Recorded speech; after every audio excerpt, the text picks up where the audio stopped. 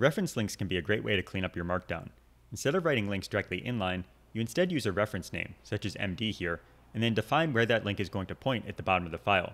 Then you can reuse that same reference multiple points in the same file. And if you ever want to change the link destination, you only have to edit one location.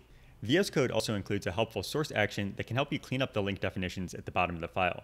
So this source action is called organizeLinkDefinitions, and it will both sort the link definitions and also remove any unused ones. So here, for example, you can see there's a link definition for example that VS Code has detected is currently unused. So we could go and delete that ourselves, but we could also just run this source action.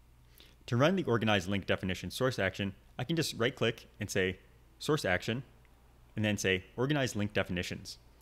Again, this is going to go through and remove all unused link definitions and then also sort the link definitions so that they're in alphabetical order.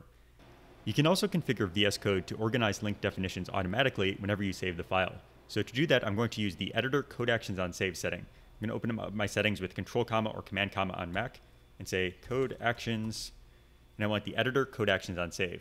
Now this one I currently have to edit in the settings JSON file, but I can just go in here and say source.organizeLinkDefinitions true. And this is going to tell VS Code that whenever we save the file, we want to run the source.organizeLinkDefinitions action. So I'll go and update my settings here.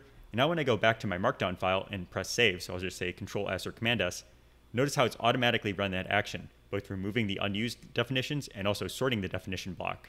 This can be a great time saver, and it helps keep your Markdown a little bit more nicely organized.